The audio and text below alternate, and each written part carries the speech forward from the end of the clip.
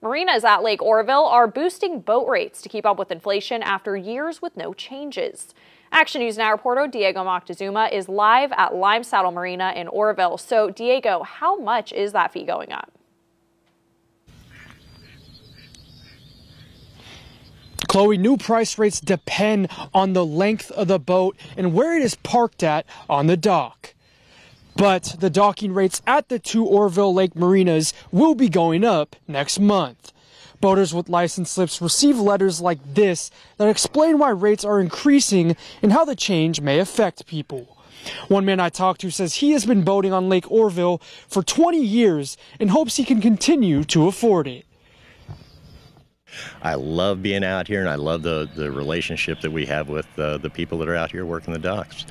You know, management's management. You know, it doesn't matter where they're at. You're never going to agree with them all the time, and so I can't give them any grief over that.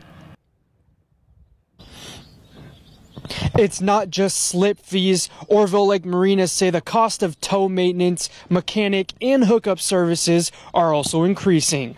The company that operates both Lime Saddle here and Bidwell Canyon Marina says compared to other similar marinas, the rates are well below average.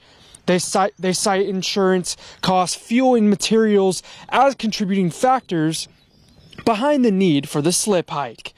Oroville Lake Marinas provided info about the hikes in a statement, but as I went there in person, management did not want to comment any further.